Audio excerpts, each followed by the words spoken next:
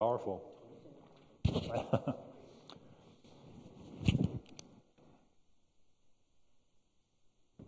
All right, so we could just turn this down just a little bit if you could there, Tim, so I don't scare myself. All right, let's go ahead and we'll open in prayer, everybody. Heavenly Father, thank you for this morning. I do thank you, Lord, that we can take a look at your word again. Thank you, Lord, that we can have this beautiful building in which to worship. We have heat. We have covering from rain. We have freedom, Lord. Thank you so much for those blessings. We don't want to take them for granted. Lord, I also pray for Bill Dunn, that you'd be with him, Lord, as he is healing from that hip surgery. I pray that you'd help him, Lord, to recover and hopefully get back on his feet soon, literally. And also for Dean, that you'd be with him and the health issues that he is going through, and pray that you give him the stamina and the fortitude and also the grace to go through that. Thank you for our time now, in Jesus' name. Amen. All right, so last week we took a look at 2 Kings. We focused the first few chapters, the first 9 chapters actually, are focused on Elijah and Elisha. We talked about the fact that Elijah did probably 6 to 10 miracles, depending on how you want to phrase a miracle, and that Elisha did twice as many. He did basically twice as many. Plus, we saw that Elijah only ministered for about 25 years or so, and Elisha ministered for 52 years. So when he asked that the Lord would give him a double portion of the Spirit, he literally did. That's exactly what happened. We also talked about the tumultuous years in Israel and Judah, the divided kingdom. We talked about the fact that Judah had 8 good kings, relatively speaking, and it had 12 kings that were less than good. How many good kings did the nation of Israel have? Do you remember? 0. Exactly right. All 19 were really bad. Now, if you were quote-unquote good in Israel, it meant that you just worshiped the calves that Jeroboam made. And if you were bad, you worshiped them and Baal and Moloch and all the other gods. So it was all a degree of good or bad, I should say. We talked about Israel going into captivity in 722, and we see that Judah itself went into captivity in 586 BC. And does anyone remember the name of Judah's most infamous king?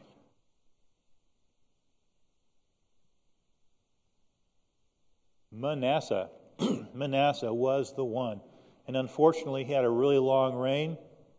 He undid everything good that Hezekiah, his father, had done. Hezekiah was an exceptionally good king. He's one of the 2 that are mentioned as having a heart like his father David. And Manasseh took that and he inverted it completely. He wound up worshiping every idol under the sun. He wound up killing his children, sacrificing them to idols. It says that he shed so much innocent blood that God was unwilling to forgive. And so the deportation occurred in large part because of Manasseh and because of the wickedness that he engendered. So today we're going to look at 1 Chronicles I feel like I'm skipping rocks on the surface of the water, right? We're skipping rocks as we're going through these books of the Bible. Today we're going to skip a rock through 1 Chronicles. Now 1 and 2 Chronicles, as you'll see from your notes, covers the same history as 2 Samuel through 2 Kings. This is kind of a repeat, as it were. 1 Chronicles focuses on Judah and the Davidic dynasty. Very little is written in 1 or 2 Chronicles about the kingdom of Israel. It could be considered a divine editorial on the history of Judah. Now, 1 and 2 Chronicles were originally one book, as were 1 and 2 Kings and 1 and 2 Samuel. So they divided them up into 2 books, and like the other 2, it divided it up in the Septuagint that was written about 300 or so BC, translated, I should say. In Jerome's Latin Vulgate, it's given the title Chronicles of Sacred History, from which we basically shortened it to Chronicles. The author, again, like Kings and like Samuel, we don't know for sure, but we think it was Ezra. Chronicles has a definite priestly focus, and Ezra, of course, was a priest. Also, there's many similarities in writing style with Ezra. And also in 2 Maccabees, it's mentioned that Nehemiah had an extensive library from which Ezra would have been able to access to help write his history, and so if he chose to do so. The date and setting, the setting is in Judah. Now, if you look at the genealogies, the date begins at day 1 and goes all the way to about 430 BC. But that's just if you look at the genealogies. The fact is that this deals primarily with the reign of David, which is about a 40-year period. But with the genealogies, we see that we have Adam all the way through Zerubbabel's grandchildren. And that's about, we see Ezra arriving in Jerusalem about 457 BC or so. Theme and purpose is to provide a spiritual perspective on the historical events from the time of David to Solomon's rise as king. First and Second Chronicles, it's believed, has been written to give encouragement to the people of Israel who've returned after the exile. They no longer have a king. They're under Gentile dominion, and they've been under Gentile dominion for the entire history of their existence until 1948 when they became a nation. But even then, they're still under a lot of Gentile pressure, if nothing else. Even right now, they're trying to root out Hamas. In the meantime, you have the whole world putting pressure on them to stop their attacks.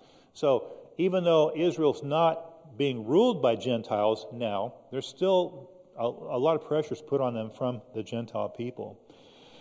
But First Chronicles and Second is written to show them that God is still with them, that God is going to have a purpose in them, and He does. Christ is seen in David and his dynasty, in the certainty of fulfillment of God's promises. And the book of Chronicles is actually the last book in the Hebrew Bible. So the Hebrew Bible is arranged a little bit differently than ours. You have Chronicles as the last book, whereas we have Malachi. The outline, I divided up into 4 parts. The first part is the genealogies. The second part deals with David's direct reign. The third part deals with the organization of the kingdom and its worship. And then finally, the last 2 chapters deal with David's final preparation for the temple.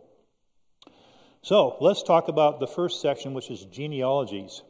Now, genealogies are important. I'm going to start with non-Jewish cultures. Why would genealogies be important in some non-Jewish cultures? Go ahead. Who has control of land, property, and money? Okay, good. Other ideas? Genealogies. How important are they to us in the United States? No, not really important, right? I mean, most people that have genealogies do it as kind of a hobby, more than you want to find if Jesse James is in your lineage, right? Somebody notorious. But otherwise, genealogies doesn't really mean a whole lot to us in this country.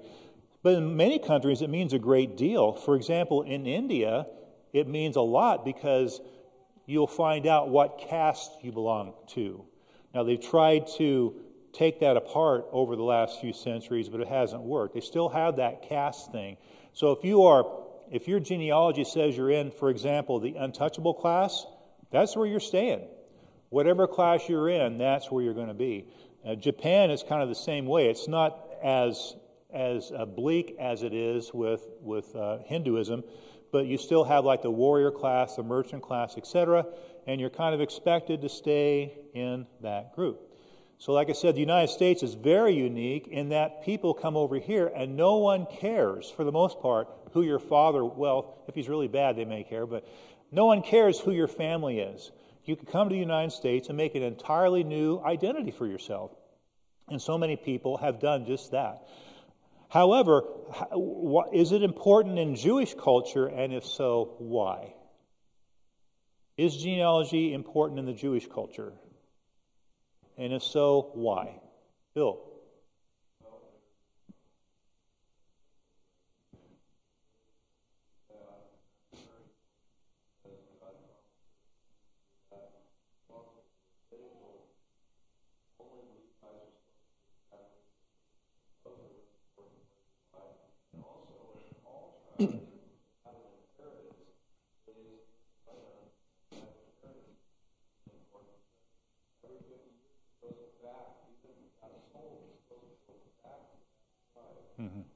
Good. So just to reemphasize, I know it's kind of hard to hear sometimes, but so it's important because you need to know who's of the tribe of David, whether they can be king or not. Whether Levi, remember, if you're going to be a priest, you better be from the tribe of Levi. And it's even more specific than that, which we'll talk about in just a bit. And even which tribe do you belong to, and that's where your home will be basically situated in. So it meant a great deal in Judaism. Now, there is a dearth of genealogical records in recent days, in the past centuries. Few people know, I shouldn't say that. The class who are the priests, we believe they have the last name of Cohen, which means literally priest. So if you're Jewish and you have the last name of Cohen, chances are very good that you're from the tribe of Levi, right? But otherwise, you can know that you're Jewish perhaps from your name, but you don't know exactly where you're from or where you fit in. Now, there is a new technology that's come out that's going to probably revolutionize that. Now, what would that technology be? DNA. That's right. With DNA, we can tell if you even have a smidgen of whatever nationality that you is a part of your DNA. So I'm guessing, speculation, that during the building of the last temple, I think they're going to select people that are going to be priests. I'm willing to bet they're going to use DNA to verify that you really are from the priestly class in order to offer the sacrifices that will be offered during the tribulation period when the temple is being used. So that should take the spot, hopefully, of the dearth of genealogy. So let's take a look at chapter 1 of 1 Chronicles, and we'll start looking at different verses to kind of get the flow of the book. 1 Chronicles chapter 1, we have in the beginning, chapter 1, verse 1, we have Adam, Seth, Enosh, Kenan, Mahalalel, Jared, Enoch, Methuselah, Lamech, etc. We have the beginning from Adam to Abraham's descendants. So if you continue on, you'll see down a little bit further, we have Abraham's descendants. Now, the rest of chapter 1 deals with either Abraham's descendants directly, like Ishmael's children, and also with the children that Abraham had with Keturah, because he had several other children that branched out and into the Middle East. So this chapter deals with them. It also deals with the children of Esau and his descendants. So that's what chapter 1 kind of focuses on, kind of like the non-Jewish part of Abraham's descendants. Chapters 2 through 3, chapter 2, verse 1, we see, these are the sons of Israel, Reuben, Simeon, Levi, Judah, Issachar, Zebulun, Dan, Joseph, Benjamin, Naphtali, Gad, and Asher. The sons of Judah were Onan, and Shelah. These three were born to him by Bathshua the Canaanitess. And Judah's firstborn, was wicked in the sight of the Lord, so he put him to death. So we have, this focuses on David's family, as well as chapters 2 and 3, through Zerubbabel's grandchildren. So at the end of chapter 3, you have the grandchildren of Zerubbabel, who was a descendant of David. He's part of the Messianic line. In chapters 4 and 5, we have, I'm just going to call those various genealogies of other tribes of Israel, the other tribes. Chapter 6 then focuses on the Levites, and you see chapter 6 and following is pretty extensive. So it's very important, especially the lineage, to be the priests and high priests. So chapter 6, verse 1, the sons of Levi were Gershon, Kohath, and Merari. The sons of Kohath were Amram, Izhar, Hebron, and Uzziel. The children of Amram were Aaron, Moses, and Miriam. And the sons of Aaron were Nadab, Abihu, Eleazar, and Ithamar. So as it turns out, if you are going to be either a priest or a high priest who's going to offer sacrifices and offer incense, you're going to be from the tribe of Kohath. Well, Levi, through him you have Kohath. Through Kohath you have Aaron. And then you have Aaron's sons, his two sons that are surviving. So if you're going to be a high priest, you have to be a part of that lineage. Now, the other priests can help. The other Levites are considered priests. Well, they're from the priestly tribe, but they can't offer the sacrifices and the incense, but they can support those who are doing it. So you had to be from that particular group through Aaron in order to be a high priest. I also wanted to take a look here we have 3 worship team leaders mentioned in chapter 6. So we have in chapter 6, verse 31,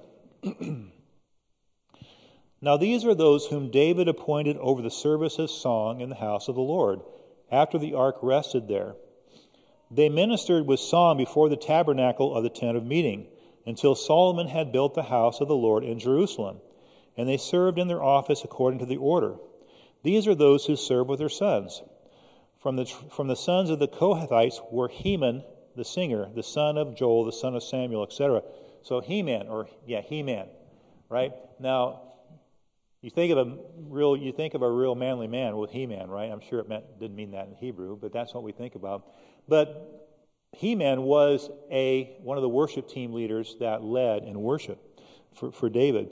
And it says in verse 32, according to their order. So you had a rotation going on here between He-Man and the other 2 worship team leaders, of which we have in verse 39, He-Man's brother Asaph stood at his right hand, even Asaph, the son of Berechiah, the son of Shemaiah.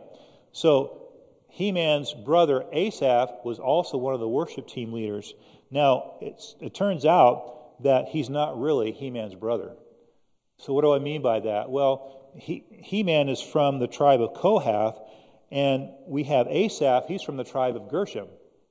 So he is not his brother, but I'm guessing they're using the same phraseology that we use, Brother Steve or Brother Dave, that kind of thing, because they were close. They must have been close because they're referred to as this. So you had He-Man, you had Asaph, and one more person in verse 44, another worship team leader. On the left hand were their kinsmen, the sons of Merari, Ethan, the son of Kishi, the son of Abdi, the son of Maluk. So you had Ethan, who also was a worship team leader. So at this time, you have He-Man, you have Asaph, and you have Ethan. I think Ethan was the one, if I remember right, who came out with the idea of wearing skinny jeans when you are a worship team leader. I have teased. I wish Jose was here. I've teased him in the past, and Jose, worship team leaders are supposed to wear skinny jeans, And I'd poke fun of Jess if she were here. Well, Jess says no, Anyway, we have fun. I was much fun teasing Jose as I do my own kids. So each also was used to write Scripture. As it turns out, He-Man wrote Psalm 88.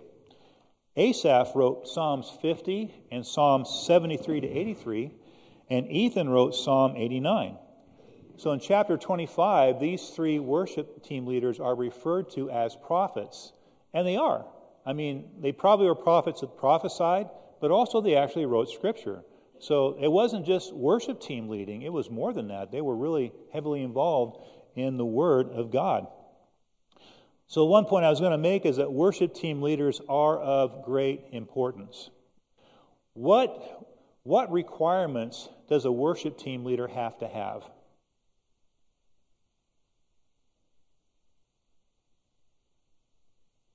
Mark?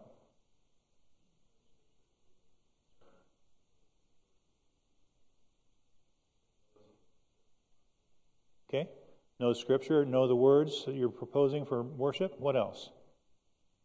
Isn't there a special verse like in 1 Hezekiah about worship team leader?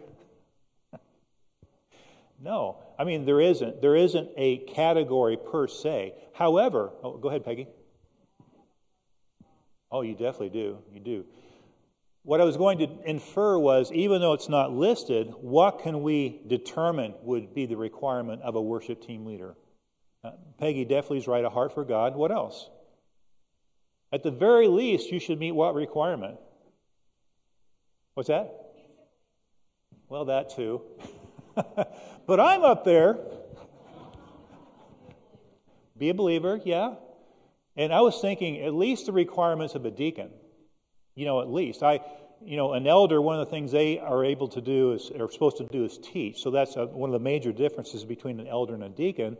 So, not that the worship team leader is expected to teach, although he probably will, but at least the requirements of a deacon, because you're standing in front of these people, and you need to be somebody that they can look up to, And also, as Peggy mentioned, a heart for people, definitely musically inclined to a certain degree. Carry a tune in a bucket or something like that.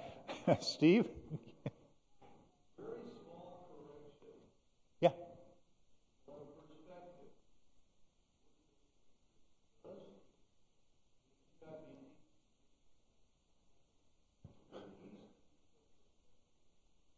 Oh.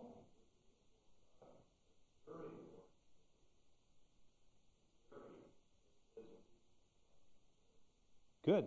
I appreciate that. Thanks for bringing that up. Yeah, I guess we are. If nothing else, by example. Yeah. Good. So the characteristics of a good worship team leader would include, obviously, musically inclined. You meet the standards of at least a deacon to do that. Anything else? Any other characteristics?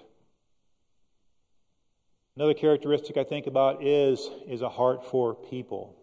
You know, I've talked with Jose. I said, Jose, you have a pastor's heart. He does.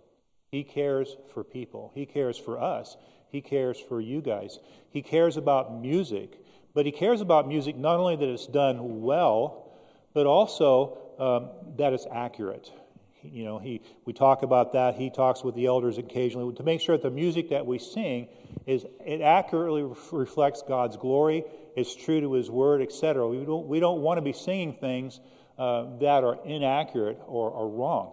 And I also want to mention Matthew, since he's here. I can't embarrass Joe, so I got to embarrass Matthew. Matthew's another one who meets these requirements. He's a person who cares for people. He loves music. He does a great job up here. We're blessed in this church. We have a great couple of worship team leaders. It's a big deal. It was a big deal for David. It's a big deal for us too. Here, Teresa.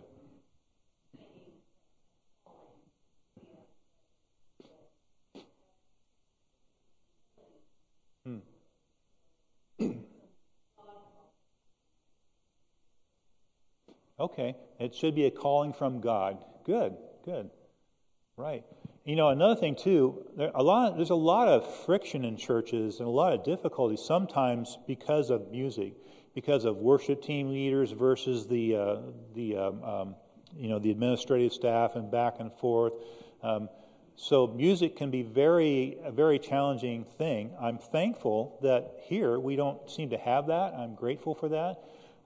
Music can also cause somebody to become kind of egocentric, especially if you're really good. We've got a couple of really good people up there who do a great job. And it would be easy to become prideful, you know, but that's something we always have to keep under wraps as well, to remember who put us there and who we owe everything to. Go ahead, Linda.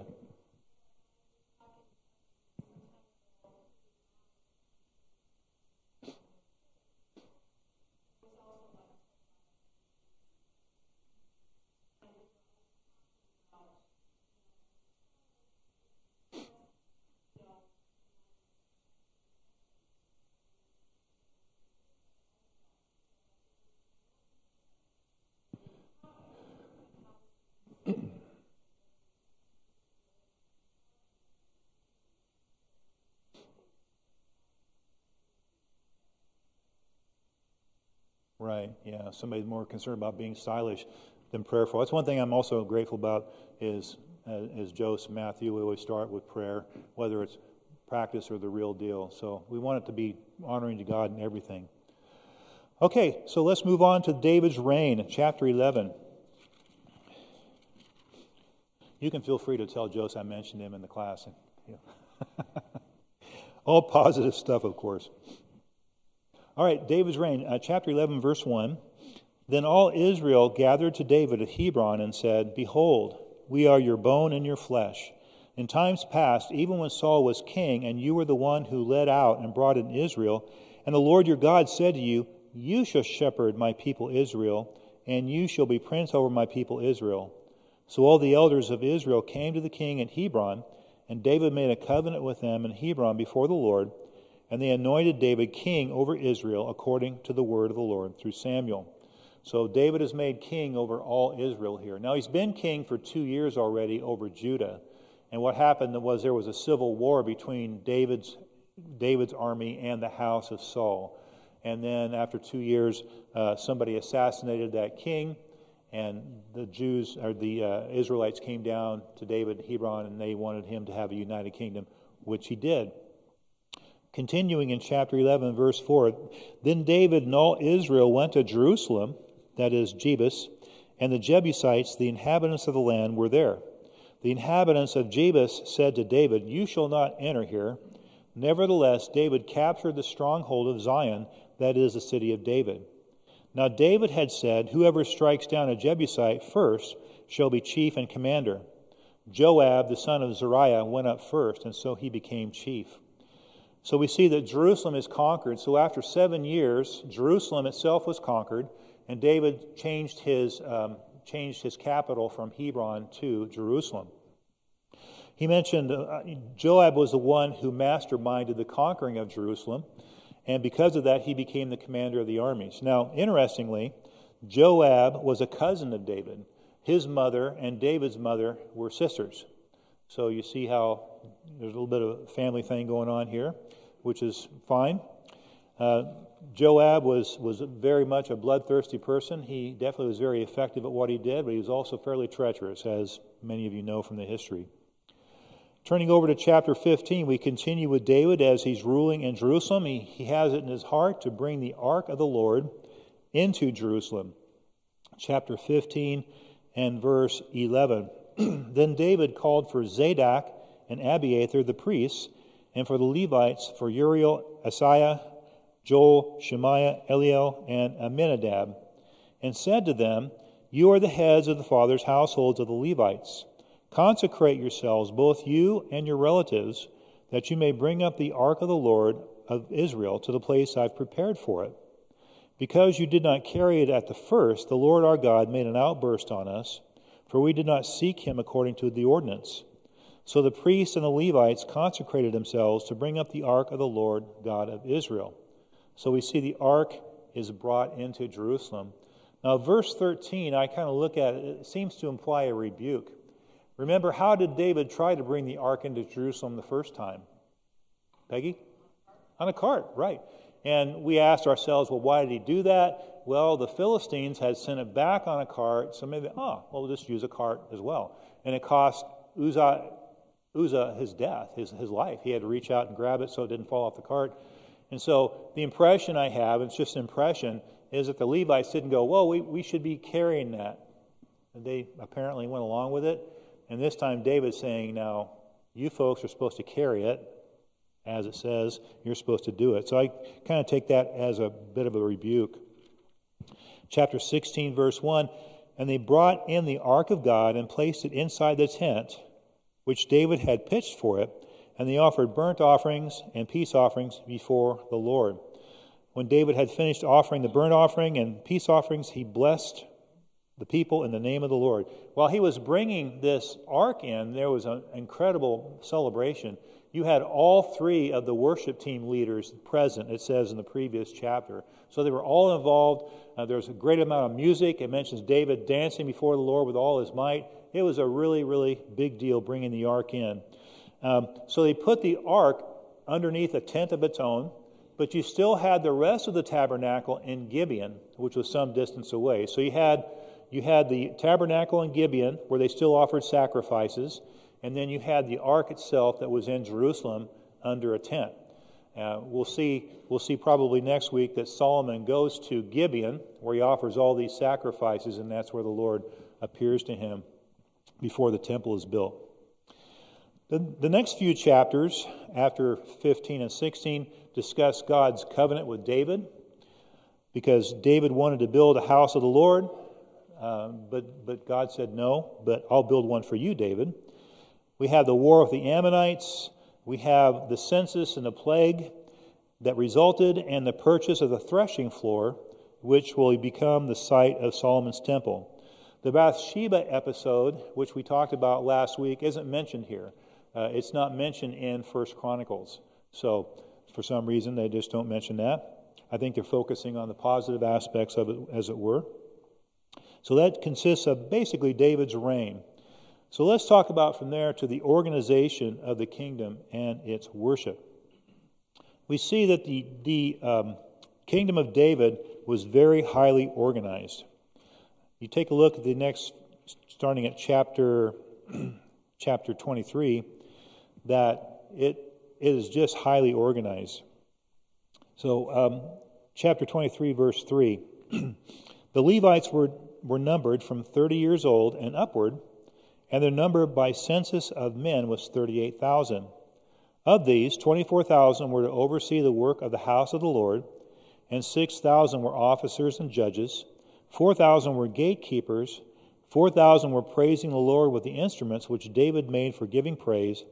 David divided them into divisions according to the sons of Levi, Gershon, Kohath, and Merari.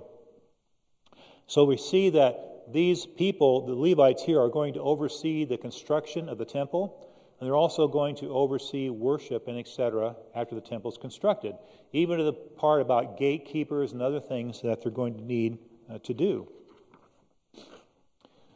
Again, chapter 23, verse 12.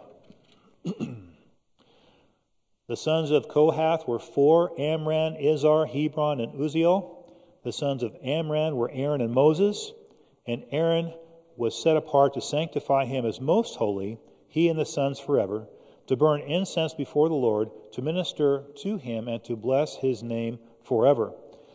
So we see that the priesthood, again, was to go from Kohath to Aaron.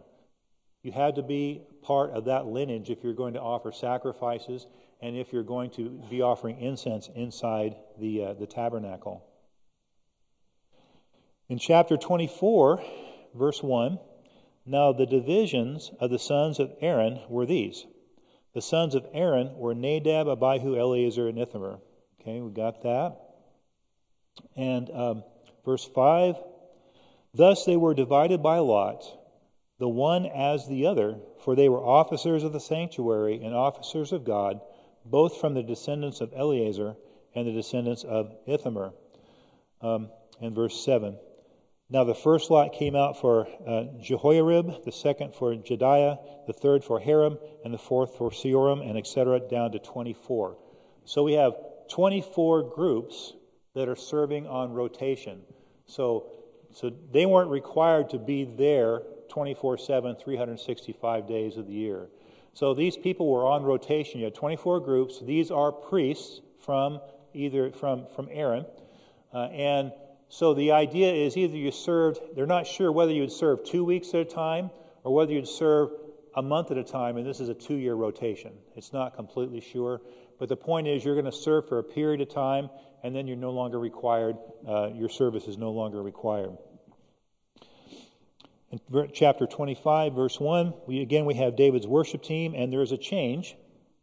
Verse 1, moreover, David and the commanders of the army set apart for the service some of the sons of Asaph and of Heman and Jeduthun, who were to prophesy with lyres, harps, and cymbals, and the number of those who performed the service was, etc. So we have Asaph, we have Heman, and Ethan's not listed anymore. So Ethan, apparently, perhaps he died, perhaps he's no longer involved, but now you have somebody named Jeduthun that's put in place, and we see that Jeduthun actually wrote Psalms as well. He wrote Psalm 39, 62, and 77.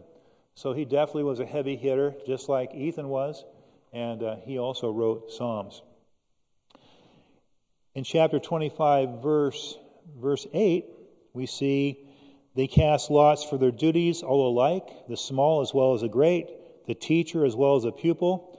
Now the first lot came out for Asaph to Joseph, the second to Gedaliah, he and his relatives, and his sons were 12. And you keep going, and there's 24 divisions again. So the singers, there's 288 singers. So if you divide them group by group, that leaves 12 singers with each group, and they also are on rotation.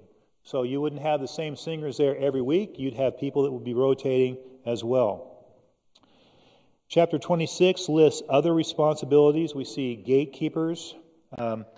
So if you look at 26, verse 14, so this is about the gatekeepers. A lot to the east fell to Shelemiah. Then they cast lots for his son Zechariah, a counselor with insight, and his lot came out for the north. So here they're putting together gatekeepers, and it's not just like you're a gatekeeper. you open and close the door, and you watch people come in. There's more to it than that. In this case, this individual here was a counselor. So what we find here at our church, too, is there anyone who just does one thing? Hardly at all, right? I mean, everybody here, I look around, I see so much talent and ability. I mean, everybody's doing multiple things, that are in a church. And so it's not just one thing, but in this case, they were assigned to be gatekeepers, so that was their primary function. But just like here, we might be doing other things as well. It's not just restricted to one thing. So other responsibilities included keepers of the treasury, judges, overseers. We have our own treasurer here, Dave. Judges, I mean, we wouldn't call them judges, but the elders are people who keep things under control. They're reviewing things all the time. So we have people that kind of fill those functions from the perspective of the church. And then chapter 27, we do have the army also was divided up into groups. In chapter 27, verse 1, now this is the enumeration of the sons of Israel. The heads of the fathers' households, the commanders of thousands and of hundreds, and their officers who served the king in all the affairs of the divisions which came in and went out, month by month, throughout all the months of the year, each division numbering 24,000. So you had 12 divisions here, so you see each group of soldiers is going to serve for a month at a time. And they numbered 24,000. So these 24,000 that are in Jerusalem, what responsibilities might these 24,000 fulfill while they're there? Some things that they would do, ancient soldiering, as it were. Protecting what? Protect and serve? Yeah. With their black and white chariots. Yeah. So that is right, though, because they didn't have a police force back in those days. And so the army would often take up many of the responsibilities of the army or police. Go ahead, Daniel.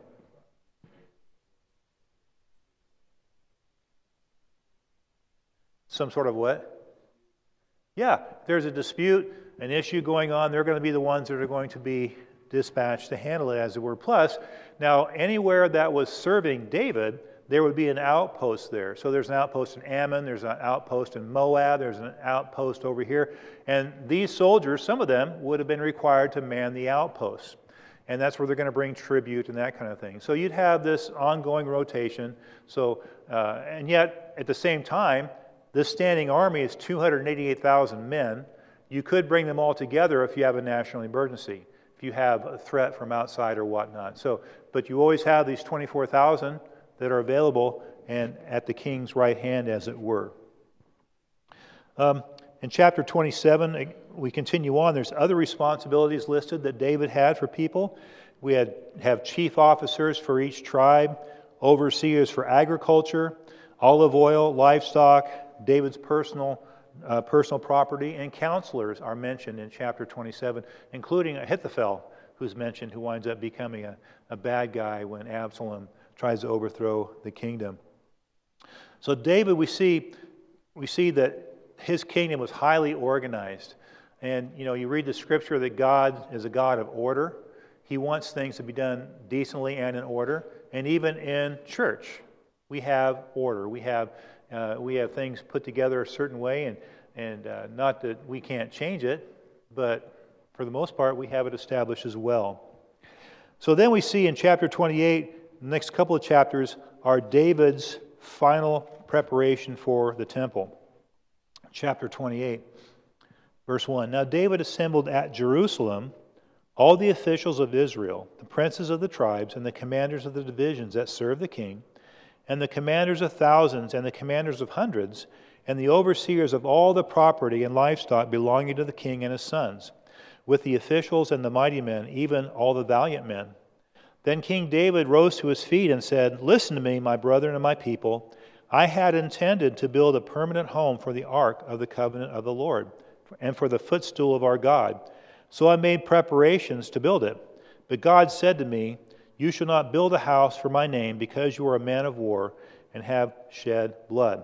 So we see that what David's wish was and God's redirection.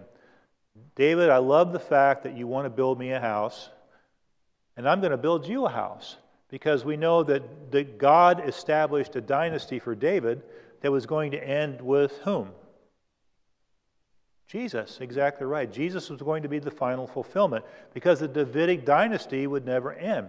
So God built David a house, as it were, and he said, your son is going to build that house instead of you.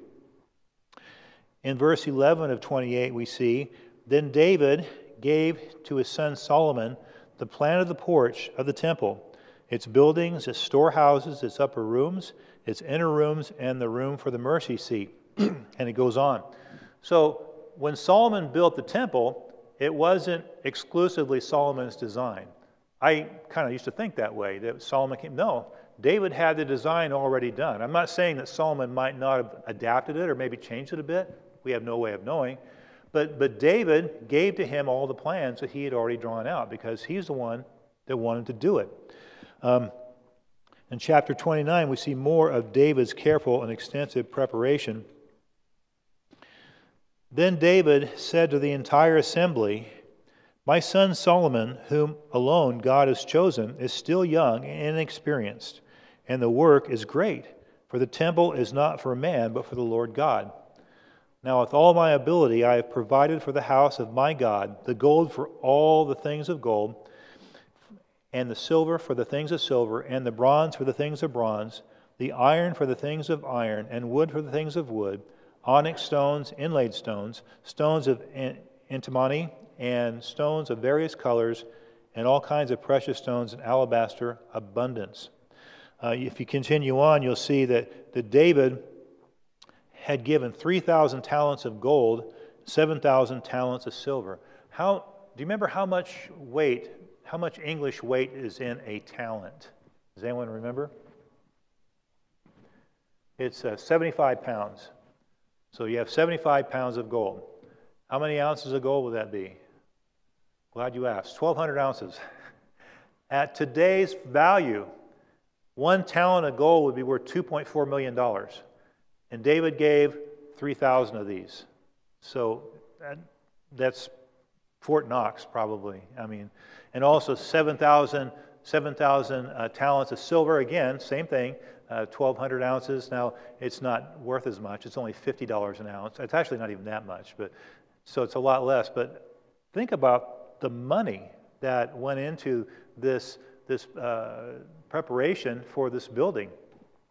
Not only that, but when Herod's temple was destroyed in 70 AD, 68 AD, 70 AD, even with that, there was so much gold and so much jewelry and so much riches that when Titus destroyed that, they took all of that, all the riches, and they built the Colosseum in Rome.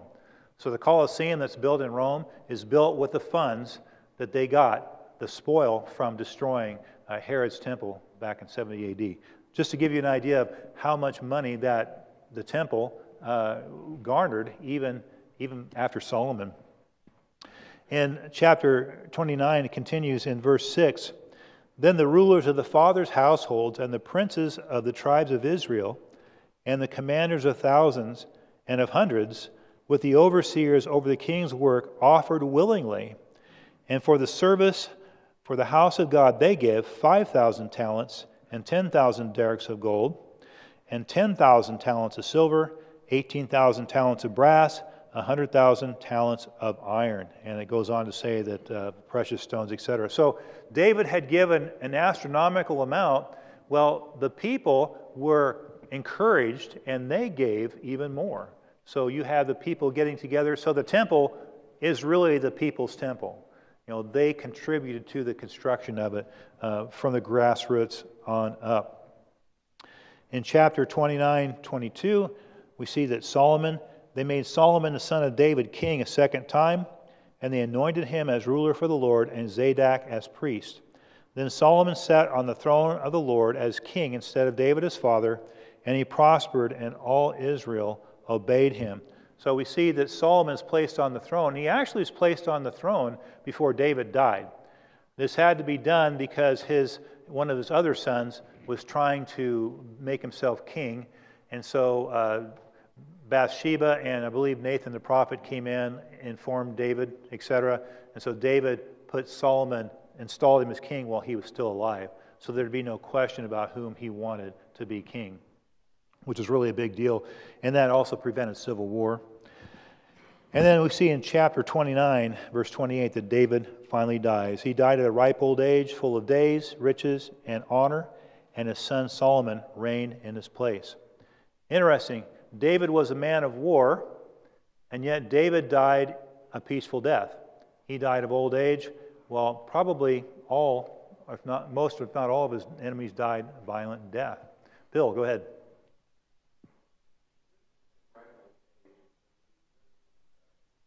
Right.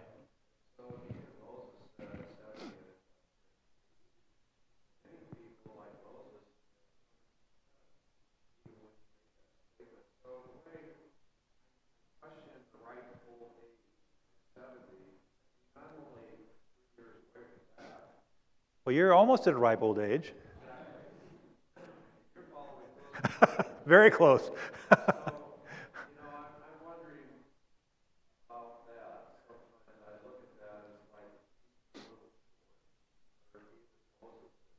Uh-huh.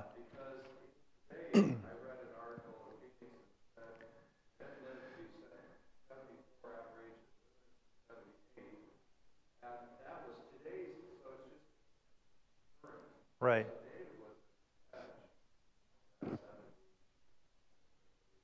Right. Okay. Good. Any other thoughts? Any other? Steve.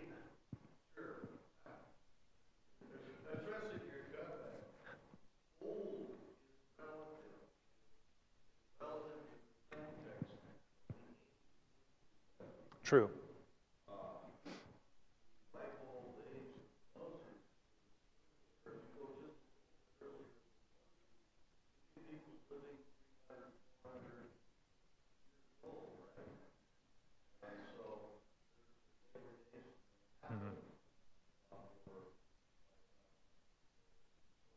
Right.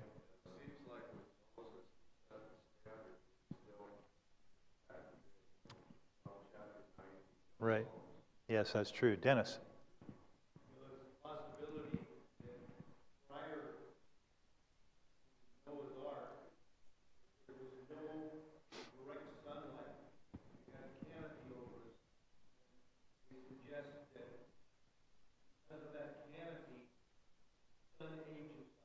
Right.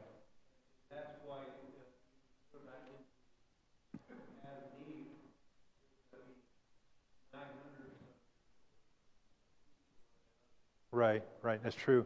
Matthew.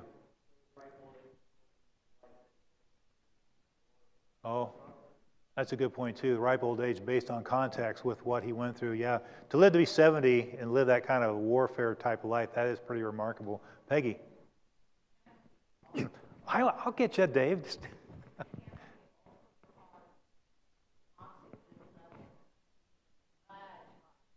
That is true.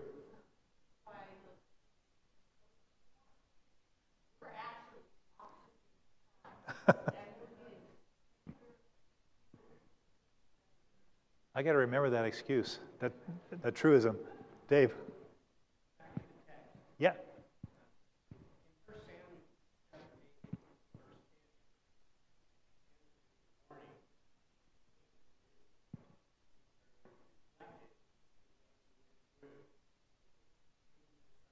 Oh, yes.